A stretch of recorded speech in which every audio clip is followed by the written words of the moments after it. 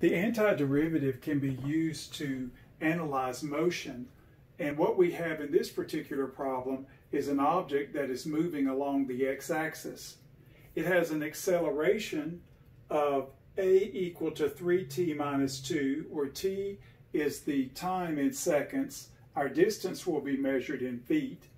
The velocity at time 0 is -5, and the position at time 0 is 0. So at time t equals 0, the object is at the origin, and it has a velocity moving in the direction to the left of the origin, that is negative. So this is basically the kinematics that describe the motion of this object. And what we would like to do is find equations for the velocity and equations for the actual position, and maybe look for a little bit more detail that these functions can give us.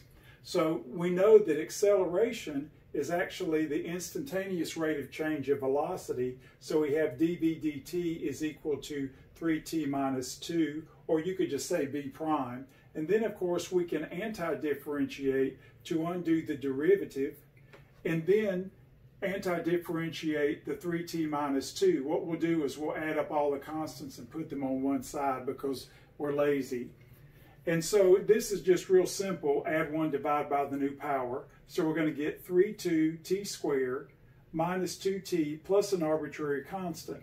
And then of course we know that v of 0 equals -5. So if we substitute 0 for t, all of these numbers, or all of these terms, zero out, and we just have c1 is equal to -5. So we have the constant evaluated, and so our function v of t, or velocity, is 3/2t squared minus 2t minus 5.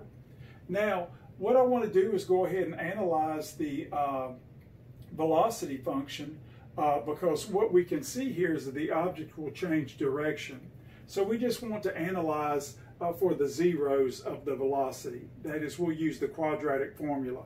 What I've done here is I've multiplied through by 2 to get 3t squared minus 4t minus 10, and we just want to analyze the zeros of v of t. Well, if you compute the discriminant, we'll get 16 minus 4 times 3 times the -10, as we get from here. And then, of course, the negatives will absorb to give us a plus. And I want to go ahead and factor out an 8 from the 16 here. And of course, there's an 8 here because there's a 2 in the -10. So that's going to leave behind a 2 from the 16 and a 15 from this term to give us 8 times 17. But then, of course, 8's not a perfect square, but 4 is. So we'll just run the 2 inside and get 2 times 17, which is 34. That's a positive number. And so we apply the quadratic formula. So we have the opposite of b, which is 4, plus or minus the square root of the discriminant. That'll give us 2 root 34 divided by 2 times a, which is 2 times 3. Of course, all the 2's absorb, and we're left with a 2 plus or minus root 34 divided by 3. Now, we're certainly only interested in t greater than or equal to 0. We're not interested in t being negative. That makes no sense to us. So we're going to look at t equal 2 plus the square root of 34 divided by 3. And so now we see that we will have a change in direction. We can analyze this where we have basically the 0 of v, and then of course t equals 0, which is where we begin when time is measured. So what I've done here is some symbolic calculation. I'll take a point over here. I'll just take twice of this. So I'll multiply this by 2 and this by 2 and get 4 plus 2 root 34 over 3. And then I want to take a number between 0 and our 0 here. And so I'll just do half of it. So I'll take half of 2, which is 1, and half of root 34. So that gives me a nice set of test points that I can work with symbolically. And now, using the fundamental theorem of algebra, we know that our particular equation for v looks like this. So we can factor the 3 and then write t minus our 2 roots here. that is t minus 2 plus root 34 over 3 times t minus 2 minus root 34 over 3. And now we can substitute both of these numbers here. So we want to check both of the factors. So now when we substitute into here, we see the 1/2 times the square root of 34 is very much overtaken by the negative root 34. So that particular factor will be negative. And now when we check this factor, minus minus gives us a plus root 34, and that certainly adds to the 1/2 root 34, and the 1 minus the 2 doesn't really have any impact. That's a positive term. And so the plus times the negative gives us a negative. And so what we're seeing here, and I've kind of jumped the gun a little bit, once we compute the position function, we will know that the position function is actually decreasing here.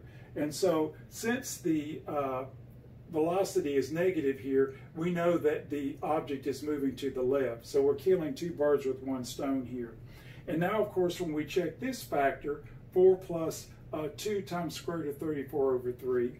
So when we check here, we see everything works out really well. 2 times root 34 and the negative root 34. And then, of course, the 4 minus the 2, all positive numbers. So we get plus here. And then for the second factor, even better, we've got the minus minus, which gives us the plus root 34. And we add a 2 root 34 to that. And that gives us all the positive we need. So again, in this side, or to the right of this particular zero here, we have a positive. So we know that the velocity is positive and that the object is moving to the right. And then if we think about the position function, we know that the position function would be increasing here. Okay, so now basically what we see is the object changes direction at this value of t. And if you like, we can say that it moves to the right for t greater than 2 plus root 34 over 3. So that's just analyzing the function velocity, and then of course making an allusion to the position function. But now we can get position just by knowing that the instantaneous rate of change of position is actually velocity. So we set this derivative equal to the velocity function here. And now to find the position, we just anti-differentiate. Again, the antiderivative undoes the derivative. That's a beautiful process that we have that we're going to see later in the fundamental theorem of calculus. So again, this is all add 1, divide by the new power. So when we divide by the 3, adding 1 to 2, that will absorb this 3 and give us 1/2 2 cubed. And then of course when we add 1, divide by the new power, we absorb the 2 and we just get minus t squared. And then of course the minus 5 just anti-differentiates to minus 5t. And then we have an arbitrary constant, which we label differently. Not that it has to be labeled differently. It just makes it a little bit easier not to confuse things. And now of course at time t equals 0, the position is 0. That is, the object is at the origin. And so that zeroes out all the terms except for C2. So C2 must be 0. And so we have a formula for our position function, which is 1/2 t cubed minus t squared minus 5t. And I just summarized this here because now we actually did this before we got here because we're doing this problem in the opposite direction.